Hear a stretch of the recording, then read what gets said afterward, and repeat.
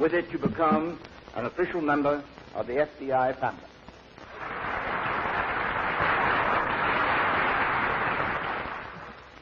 In 1937, when I was graduating from law school, the Federal Bureau of Investigation, then as now, was doing some recruiting in the law schools.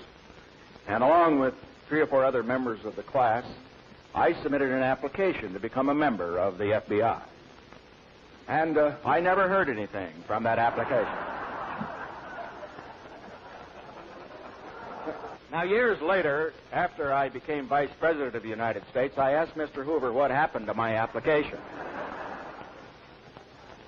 He said that what had happened was that actually I had been approved as an agent of the FBI, and that I would have been made a member of the FBI except for one fact, that the Congress did not appropriate the necessary funds requested for the Bureau in the year 1937.